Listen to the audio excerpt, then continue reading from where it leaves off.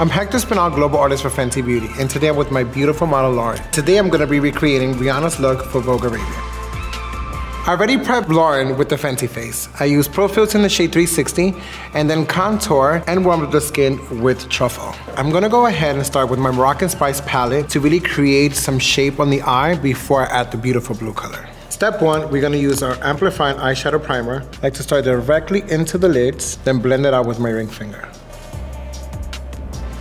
Using my Invisimatte, I'm going to lightly dust that to make sure it's nice and set. Using my Moroccan Spice Palette, I'm going to start off with Come and Get It.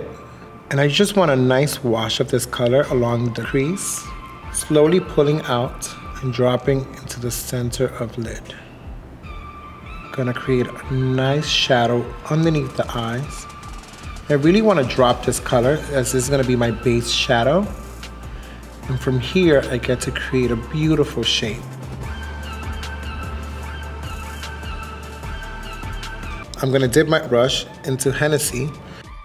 And what I'm going to do now is just emphasize the shape, focusing more on the outer corners, creating like a wing shadow effect. Dab inward for a soft blend of shadows and just saturate that color in the outer corners. So again, outer corner, creating a V shape, starting from the crease, winging it outward, and bringing it into the lash lines.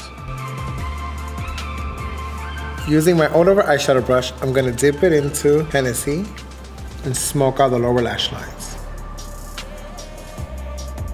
And wing it all the way out.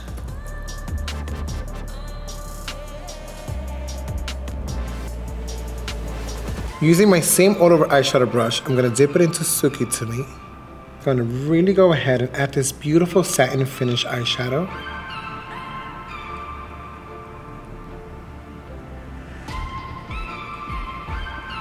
Now using the back of the brush, I'm just slightly bringing it into the center of the lid to ensure I have the best blend that I can possibly get.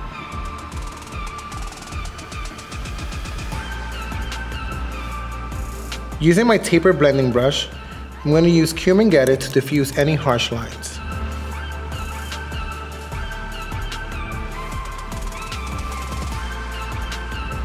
Taking a smaller brush, I'm going to dip it into Suki to Me, and I'm going to create extra definition around the root of the lash, then putting that color really outward to create a nice soft wing.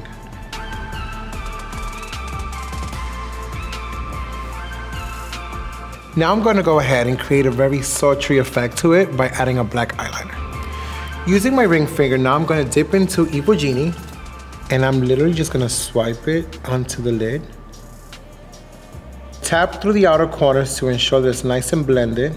And using the tip of my finger, I want to ensure that I blend with that crease and my eyeshadow.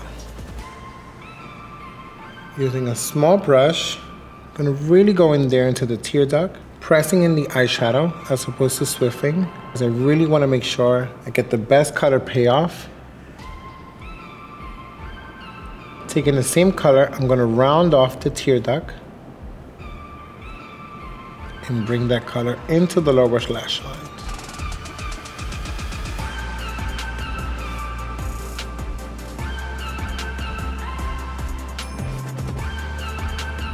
Now I want to create some dimension into my cheeks. I'm going to use the color Trippin', and I'm going to really saturate the back of my hand.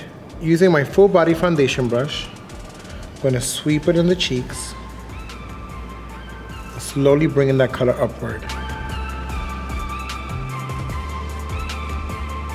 I have completed my eye look with some mascara. I'm going to finish my look using Starstruck on the lips. And I'm going to take Unicorn and just saturate the outer corners, working my way into the center to really create some nice dimension.